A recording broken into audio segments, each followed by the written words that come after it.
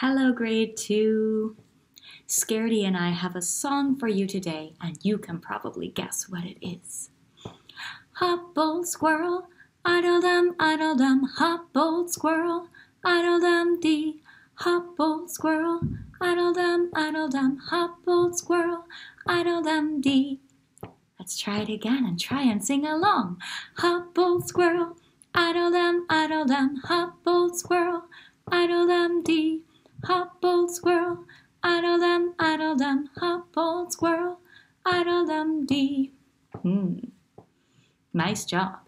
Do you think that you can show that you can hear when the notes are high, medium, or low? This song uses mi, re, and do. Let's try those actions with the song now.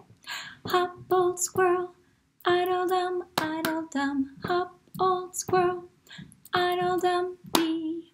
Hop, old squirrel, idle-dum, hop, old squirrel, idle-dum-dee. Nice. I'll slow it down a bit. I went a bit fast. Hop, old squirrel, idle-dum, hop, old squirrel, idle-dum-dee. Hop, old squirrel, idle-dum, hop, old squirrel, idle-dum-dee.